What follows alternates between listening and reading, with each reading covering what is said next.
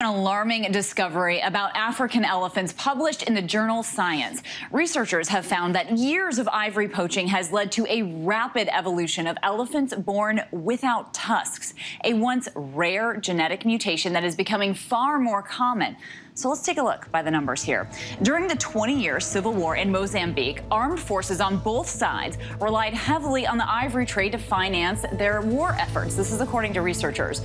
While the heavy poaching caused a 90% decline in the African elephant population in their national park. And at the same time, scientists found a nearly threefold increase in the number of female elephants that are born without tusks due to a genetic mutation that is lethal to male elephants. In fact, they found that a tuskless female would be 5 times more likely to survive during the country's civil war, and those survivors passed on the trait to their daughters. Well, now, more than 50% of female elephants in the region are tuskless, up from about 18% before the conflict.